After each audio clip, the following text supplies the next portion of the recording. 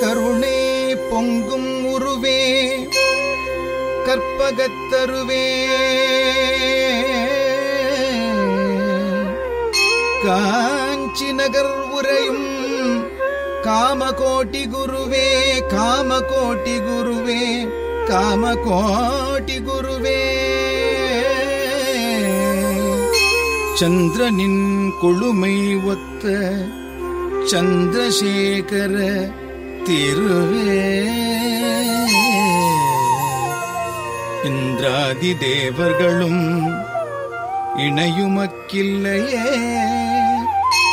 காத்து என்றும் அருள வேண்டும் கருணை கடலே காஞ்சியின் கருணை கடலே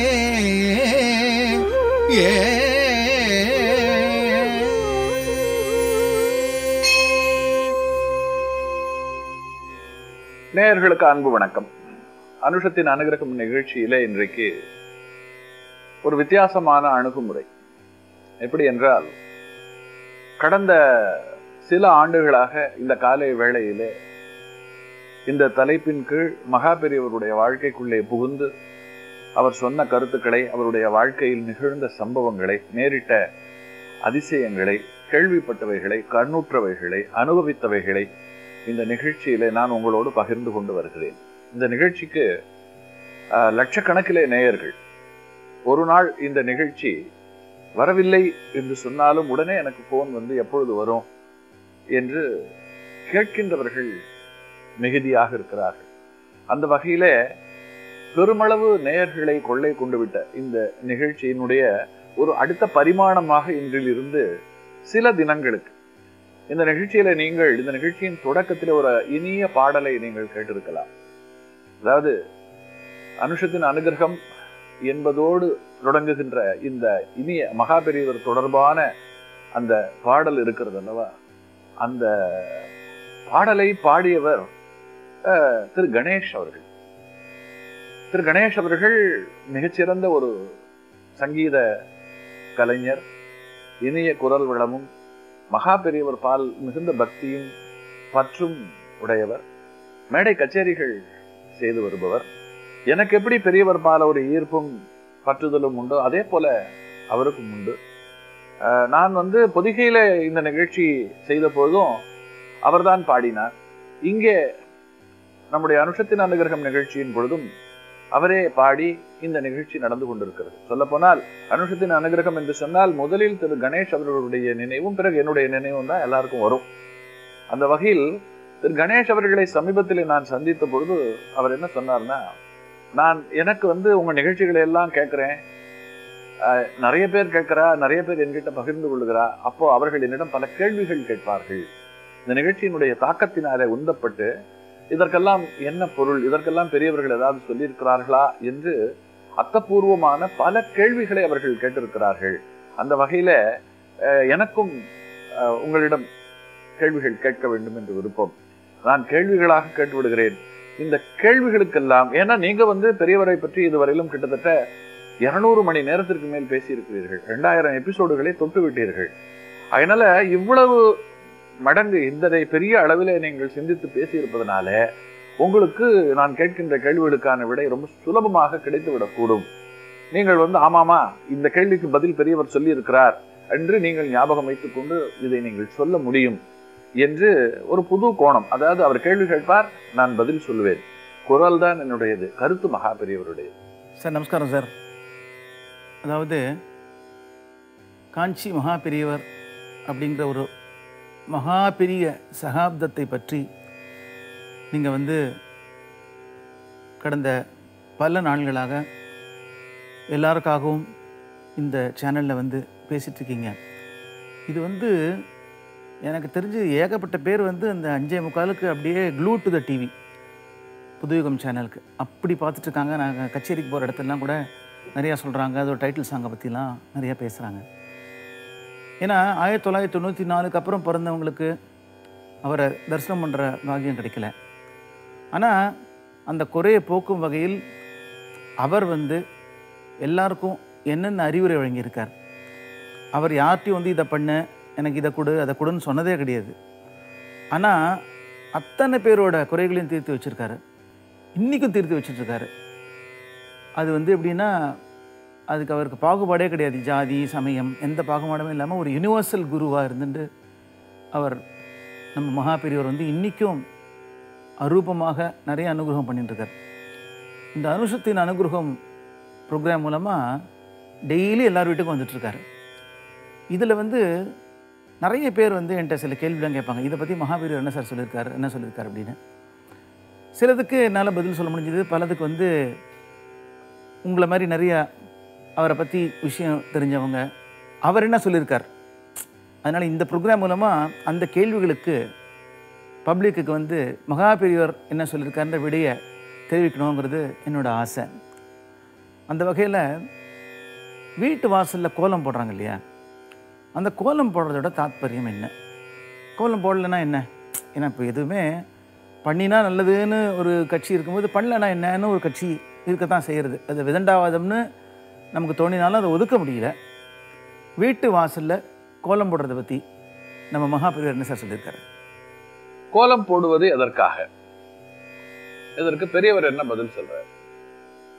பொதுவாக கோலம் என்று சொன்னவுடன் பெண்களுடைய கைவண்ணம் தான் நினைவுக்கு வரும். ஏன்னா கோலம் போடுறது அவர்கள் தான். அதுவும் காத்தால எழுந்தவுடனே வீட்டு வாசல்ல தண்ணீர் தெளித்து கோலம் போடுவது என்பது நம்முடைய பண்பாட்டின் ஒரு பக்கம். ஒரு தெருவுக்குள்ள நுழைந்து போகும் பொழுது தெரு முழுக்க கோலமாக காட்சி தரும். கோலம் போட்டிருக்கின்ற அந்த காட்சியே அந்த வீட்டில் யார் இருக்கிறார்கள் என்பதையெல்லாம் கூட நமக்கு மறைமுகமாக சொல்லிவிடும்.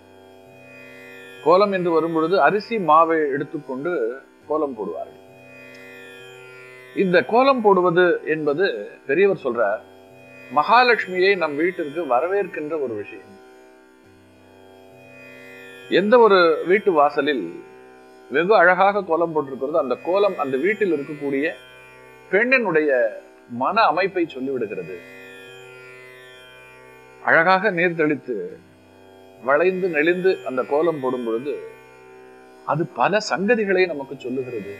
கோலத்துல வந்து புள்ளி வைத்து போடுகின்ற கோலத்துல ஆயிரக்கணக்கான கோலங்கள் இருக்கு. ஒரு கோலம் ரெண்டு கோலம் இல்ல, ஆயிரக்கணக்கிலே கோலங்கள் இருக்கு. கோல புத்தகம் என்றே இருக்கு. சில கோலங்கள் எல்லாம் போட்டு முடிவதற்கு 8 மணி நேரம் 10 மணி நேரம் எல்லாம் ஆகும். இடுப்பை வளைத்து அமர்ந்து கொண்டு 2 விரல்களாலே அரிசி மாவை எடுத்து முதல்ல அழகா புள்ளி வைக்கணும். ஒரு புள்ளிக்கும் மறுபுள்ளிக்குமான அந்த இடைவெளி இருக்கிறது அல்லவா, அது மிகச் சரியாக இருக்கணும். அதற்கு அடுத்து அந்த புள்ளிகளை இணைத்து வளைத்து நெளித்து ஒரு தோற்றத்தை நாம் உருவாக்குகிறோம். இதுல எங்கேயாவது போய் தப்பா போய் பின்னிட்டோம்னு சொன்னா இணைப்பு கிடைக்காது. அந்த கோலமே அலங்கோலம் என்று சொல்லுவோமே, அந்த மாதிரி ஆகிடும். அதனால ஆனால் எந்த பெண்ணும் அலங்கோலமாக ஒரு கோலம் போட்டதே இல்லை. முதல்ல சின்னதா ஒரு கோலம் போடுவார்கள். அதற்கு பிறகு அதிலிருந்து கொஞ்சம் பெருசா கொஞ்சம் பெருசா கொஞ்சம் பெருசா என்று அவர்கள் பிரம்மாண்டமாக கோலம் போடுவதற்கு கற்றுக்கொண்டு விடுவார்கள். கோலம் மகாலட்சுமியை வரவேற்கின்ற ஒன்று பெரியவர் சொல்றார். அடுத்து கோலம் போடுகிற பெண் மிக ஆரோக்கியமானவளாக இருப்பாள் அப்படிங்கிறார். ஏன்னு சொன்னா, நீங்கள் கோவில்ல தட்சிணாமூர்த்தியினுடைய சொரூபத்தை பார்த்திருக்கலாம். அதாவது சின்முத்திரை இப்படி கையை வைத்துக் கொண்டு அமர்ந்திருப்பார். ஆள்காட்டி விரலும் கட்டை விரலும் சேர்ந்து இருக்கக்கூடிய ஒன்று. இது வந்து ஒரு யோக நிலை. பிரம்மபுத்திரர்களுக்கு உபதேசிக்கும் பொழுது அவர் இந்த நிலையிலே காட்சி தருகிறார். எதுவுமே பேசாம மௌனத்திலேயே அவர்களுக்கு உபதேசம் செய்கிறார். இந்த சின்முத்திரை இருக்கிறது, இது ஒரு பெரிய தத்துவம். யோகம், யோக முத்திரை இவைகளை பாடமாக படிக்கின்றவர்கள் சின்முத்திரை பற்றி கட்டுரை எல்லாம் எழுதணும். பக்கம் பக்கமாக எழுதுவார்கள். சின்முத்திரை பற்றி வியாக்கியானம் செய்ய சொல்லுவார்கள். இந்த முத்திரை இப்படி போடுவதனால என்ன நன்மை, உடம்புக்கு என்ன நன்மை, மனசுக்கு என்ன நன்மை என்று இதுக்குள்ள நாம சிந்திப்பதற்கு ஏராளமான விஷயங்கள் இருக்கிறது. பெரியவர் ரொம்ப சுலபமா சொல்லிட்டார். எப்படின்னாக்கா, இந்த கட்டை விரல் இருக்கிறது, இந்த கட்டை விரலை நாம் எப்ப காட்டுவோம்? நாம யார் அப்படிங்கிறத காட்டுறதுக்கு இப்படி கையை காட்டுவோம். நான் யார் தெரியுமா என்று பொழுது இப்படி காட்டுவோம். எதிரில இருக்கக்கூடியவர்களை அடையாளம் காட்டுவதற்கு இந்த ஆட்காட்டி விரலை பயன்படுத்துவோம். அதோ அவர் என்று ஆட்காட்டி விரலை பயன்படுத்துவோம். அதாவது இந்த விரல் எதிரில் இருப்பவர்களை காட்டுகிறது, இந்த விரல் நம்மை காட்டுகிறது. இந்த ரெண்டும் ஒன்று சேருகிறது. அப்படின்னா எதிரில் இருக்கிறவன் நான், 2 பேரும் ஒண்ணு, நீ வேற நான் வேற இல்லை, அவ்வளவுதான். இந்த சின்முத்திரை தத்துவம் நமக்கு உணர்த்துவது என்ன தெரியுமா? நீ வேற, நான் வேற இல்ல, நாம் வேற இல்ல, யாரும் வேறு வேற அல்ல, எல்லாரும் ஒருத்தர் தான். இந்த பிரபஞ்சத்துக்குள்ள நாம் எல்லாரும் ஒருவர்.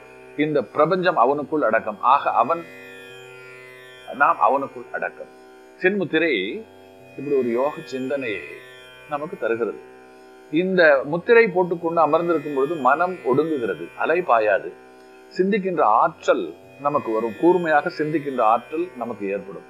அப்போ கோலம் போடும் பொழுது தன்னையும் அறியாமல் இந்த மாவை கையில் எடுத்துக் கொண்டிருக்கக்கூடிய பெண் இந்த 2 முத்திரைக்கு நடுவுல தான் அந்த மாவை வைத்துக்கொண்டு இந்த 2 விரலை பயன்படுத்தி தான் கோலம் போடுறார். கிட்டத்தட்ட ஒரு 3/4 மணி நேரம் கோலம் போடுகிறாள் என்று சொன்னால் 3/4 மணி நேரம் சென்முத்திரை செய்தாள்.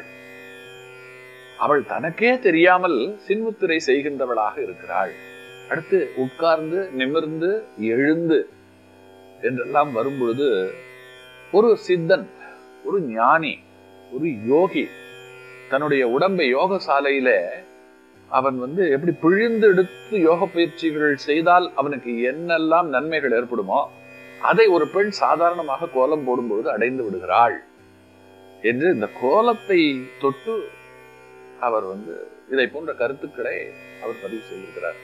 கோலத்துக்கு பின்னாலேயே இவ்வளவு பெரிய சிந்தனைகள் எல்லாம் இருக்கிறது என்று சொன்னால் இன்னும் பல கேள்விகள், அந்த பல கேள்விகளுக்கு பின்னாலே நமக்கு இன்னும் சிந்திப்பதற்கு பல பல விஷயங்கள் தொடர்ந்து. காஞ்சி நகர் உரையும் காமகோட்டி குருவே, காமகோட்டி குருவே, காமகோட்டி குருவே.